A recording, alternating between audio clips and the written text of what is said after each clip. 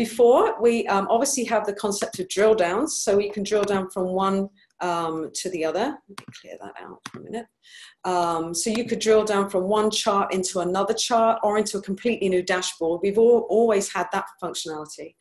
But what we've added in now under the drill down option here is to be able to connect charts on the same dashboard. So by, for example, selecting an option on this widget would refresh data on the dashboard as a whole, rather than having to drill down into the same dashboard. So in order to do this, you just click on the selected widgets.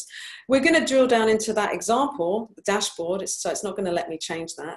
I could say when a particular field is clicked, or I can just say when anything is clicked.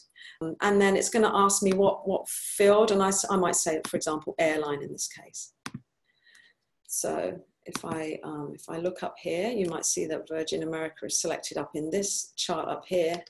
But if I select on United, then you'll see that this widget, and any widget that had United as part of its query, would have been refreshed just for that particular thing. So that's how we can connect data across all of our charts by the selection of a particular data attribute on a chart on that dashboard. For more information on how to get the best out of Noe, please visit noe.com/university. Thanks for watching and see you next time.